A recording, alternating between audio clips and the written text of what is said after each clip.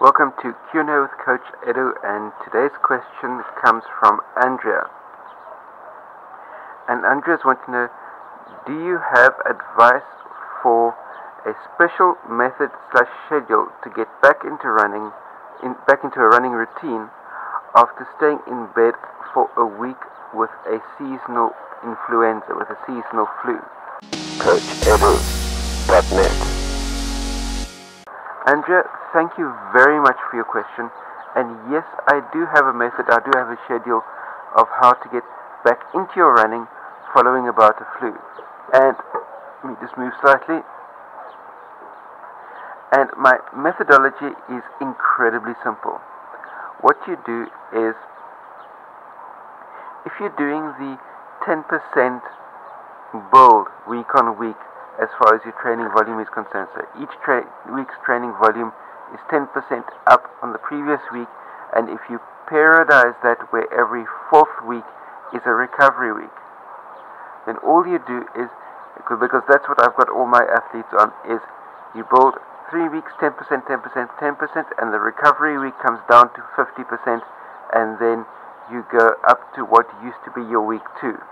So if an athlete has come down with a bout of flu, as far as the volume level is concerned, what I do is I take them back to not the beginning of their 3 10% increase weeks that they were on prior to coming down with flu, but I take them back to the beginning of the previous cycle's 10% increasing week on week.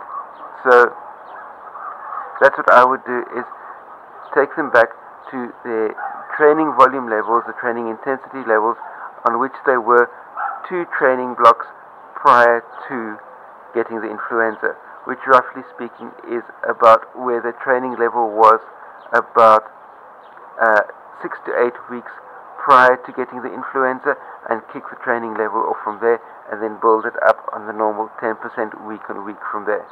That way you will not be overtaxing your body immediately upon getting back into your running routine. So that's my take on the matter personally. Comments, questions, criticisms you have in the comment section down below. Remember to hit that like button, hit that subscribe button down there as well, and stay subscribed to all my material that comes out to you on a day-to-day, week-to-week basis. And lastly, until we meet again, stay carved up for the win. I'll see you next time. Cheers.